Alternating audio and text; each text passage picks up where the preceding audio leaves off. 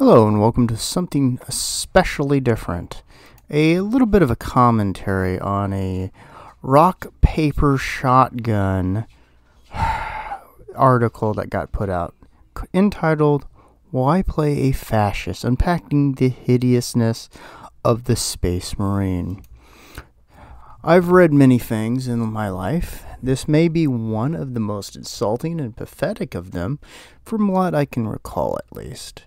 It's one man's impotent rage blasted out onto the internet, marinated with pretty much all of their hatred. So I warn anyone with a hint of critical thinking to take this article in stride if they choose to read it, or the video if you plan on listening to it. I'm not going to be reading the article, just so you know. I've already done that. So this will just be talking about some of the points in it. To be less charitable, this article is effectively the Red Scare, the labeling of those whom don't align with the politics of the writer.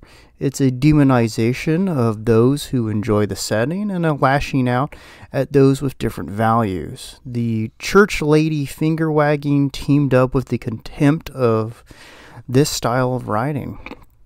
It is my belief we can not only cover all these topics, but help this lost soul heal their wounds or whatever has been bothering them, because good Lord above.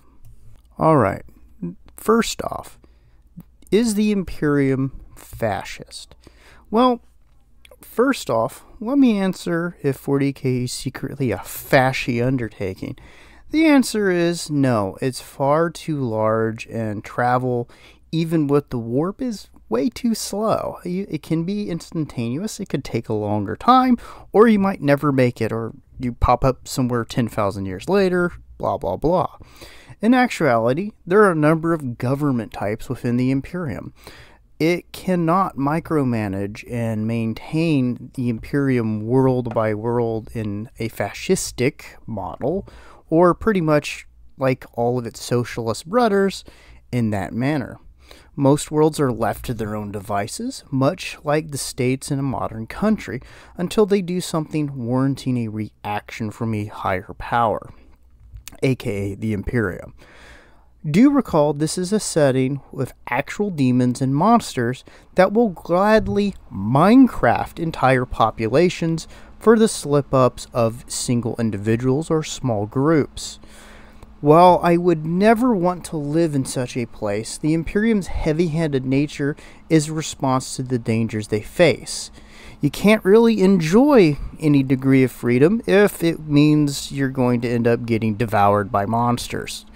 Not an argument for how it works, I'm just saying it's a dark, grim place that has a lot of unpleasant things, and it works in a particular way because that's the only real ways they have to function. And yeah, there's capital countries, there's democratic let's say worlds, let's be a little bit more generous, a whole bunch of them. Just look through the planets and you'll see all the different types that they have. Alright, point 2. 40K represents our modern world and is the old tired warhorse of parody. Good Lord.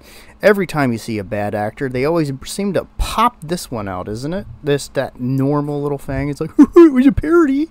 Yeah, and the 1980s is a long time ago, buddy.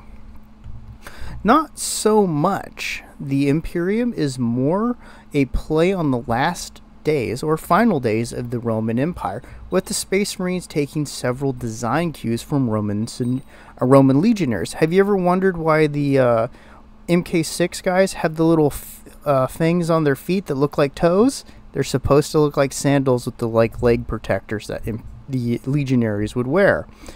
Sure, there are modern touches, but like Cyberpunk, not all of them are something that makes sense in our modern context. Like, they had personal fax machines that you carried around with you in some of the one of the earlier editions. Just to point that out. Have we gotten by the parody thing that every bad actor seems to trot out? I'd say it's not an argument a serious person is going to put forward when it comes to 40K. It's more someone who doesn't know much and they just want to put that forward for the uninformed as an argument. Parody typically has short legs in terms of staying power, and most adults can separate fiction from reality. So we don't need the whole kitty gloves thing. No, it doesn't represent the modern world. No, it's not a parody. And it hasn't been a parody for a long, long time. I would guess that at least half the people who are probably going to watch this, it wasn't a parody in their lifetime. So, let's move on to part 3. Diversity washing. I could not believe he actually popped this one into there. Now, throughout the whole thing, he keeps making calls to authority to a couple different people, and one of them is a author called Tim Colwell. And beyond the constant calls to this, the article maintains is screeching about what pisses the author off, pulling out the old and tired reactionary comments without an honest look into the complaints. To this, he lists Charon, which I'm never going to say his name right, and Gabriel, leaving the suggestion that if you disagree with them being Ultramarines in any way, it can only be because you're a hateful, evil person who is a ist of some manner. He suggests you're a bad person because you care about the setting and not the virtue signaling show he puts on. In my case, I hold that Saber should have made the game about the Death Watch, to highlight the various chapters of Marines instead of just another fan wank to Ultramarines. Can you guess what one of my favorite chapters is? It's the Celestial Alliance and Imperial Fist successor. Hey, that would have been a cool one to see some of them in there, huh? But never mind that. The casual disregard for the arguments has little to do with them being right and or wrong, because he'd have to make an argument. After all, it seems the politically aligned are more afraid of losing power. You see, this casual enjoyer, as the writer calls himself, is more interested in projecting his own personal hatreds and bigotries. And, of course, keeping the company in the right camp. After all, you can't have the people who actually want it to do well actually get something they want when you got a political axe to grind. And the whole argument of diversity washing is a ridiculous one. Okay, yeah, guess what, buddy? There are a whole bunch of these chapters pull from various different groups of people.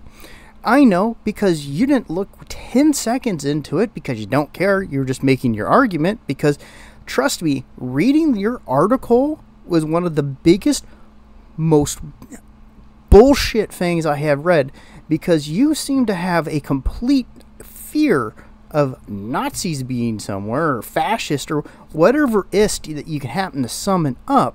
And the truth is, you're just using it as a label to attack people.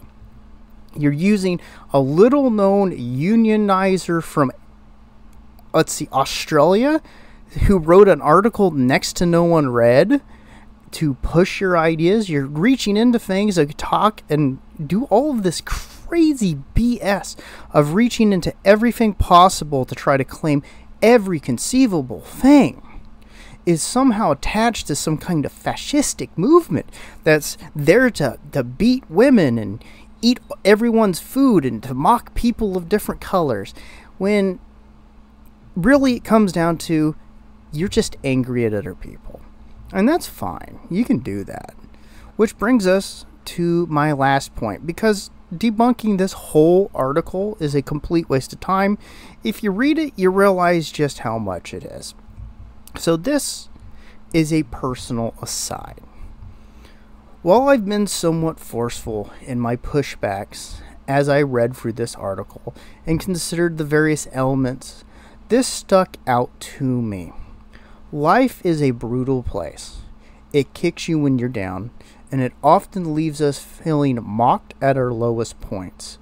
This passage that that's on screen struck me in the same way that hearing Blue October's Hate Me did. So I wanted to add this. Wounds exist for a reason. They remind us of the bad things that we've experienced. The pain is there to urge us to not make the same mistakes again. You don't have to be Conan. You just have to have the courage to do the right thing when the time comes to be a true man.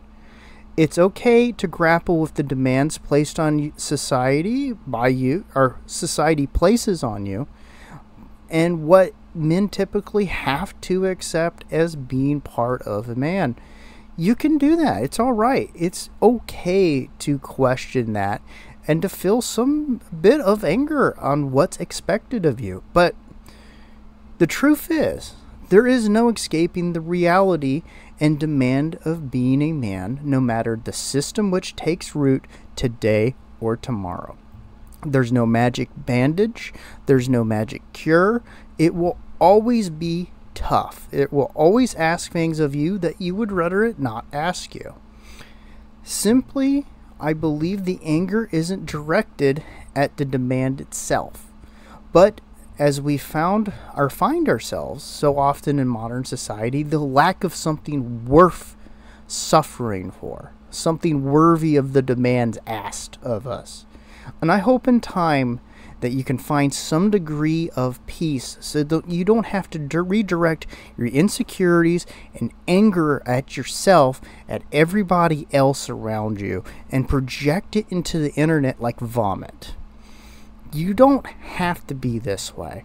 And if you're a bad political actor, hey, you're not going to care. You're going to go on with your own thing. But I think people need to consider why they're angry, why they're doing things. Because this entire article is bunk. It doesn't do anything. It doesn't prove anything.